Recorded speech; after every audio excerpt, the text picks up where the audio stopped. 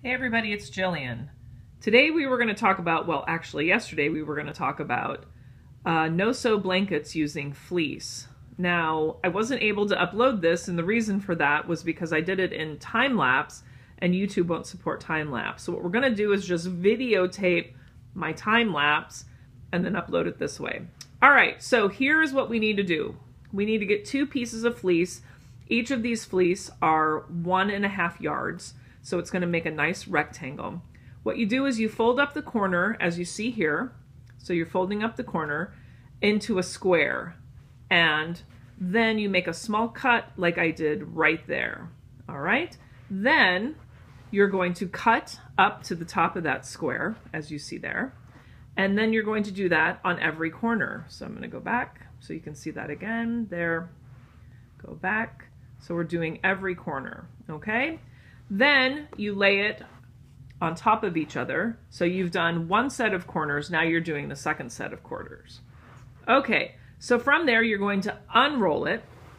And as you see here, I cut it in half, and then in half, and in half, and in half. So that's what you're seeing here. So here is the half mark here, and then I cut a half mark, and then I did half, half, half, half.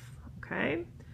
All right, so then we lay it on the floor, and that's what it looks like after we've cut all of that. So you see the corner over there, and then these are all the pieces in between that are halves of halves of halves of halves of halves.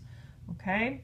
All right, so then you need to start tying them. So you see we are tying them. You're just making a common knot and going all around, putting all of those together, as you see there. Oop, let's go back. So you see how you've tied all of those, purple with a pink, purple with a pink, okay? Then we do that on both ends. So those are the shorter ends. And then we are going to cut again at the middle. So we're going to fold it over so both the short ends meet, and this is the long end. So we're going to fold it in the middle again so we can cut our halves, our halves, our halves, just like that. So we're cutting our halves, our halves, our halves, and then we're finishing up by tying off all those knots.